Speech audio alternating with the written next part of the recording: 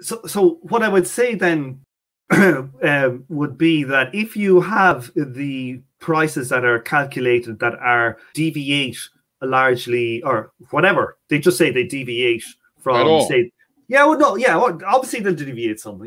I'm just talking about, there could be instances where somebody's consumption, okay, is because of the prices and how they deviate. They're getting more labor value than somebody else. Yes. Yeah. And that people will be able to actually, because it's all there in the open, they will be able to get the integrated labor values from all your matrices that all are filled up as a part of the planning process. And they'll actually be able to see from a labor point of view how they could maximize their consumption. No, but they wouldn't. It's the last step. So suppose God is available to you, right? So we go through the planning process, and God's handy, and you say to God, look, God, which goods should I consume so that I will because their price is below the labor price. Correct. Right? Yeah. I will, by consuming these goods, get more labor value, so to speak, right? Right. Than the other goods that I would produce. And God says back, okay, sure. Here's what you should do.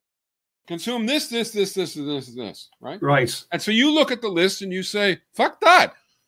I don't want those things. Yeah, but I want what I've got. And that matters. What have you gained if you switch, right? And you produce, and assuming that this is even remotely, hypothetically, more possible, right? What do you gain by having a bunch of stuff that embodies more labor value as compared to a bunch of stuff that you could get for your income, right? For your budget that fulfills you more? Well, I would say it's a way of maximizing your consumption. No, it's a way of maximizing the labor value that is, assuming it was possible, that is embodied in the things you consume. Because I would make the case that... Is that right? That's right? Say it again. Sorry, Michael. Your trick, so to speak, right, is a way of maximizing, if it was possible, I'll grant you, let's say, assume it is, your approach, right, is a way of maximizing the labor embodied in the collection of things that you consume, right? Right, yeah. Right. And what have you accomplished by doing that?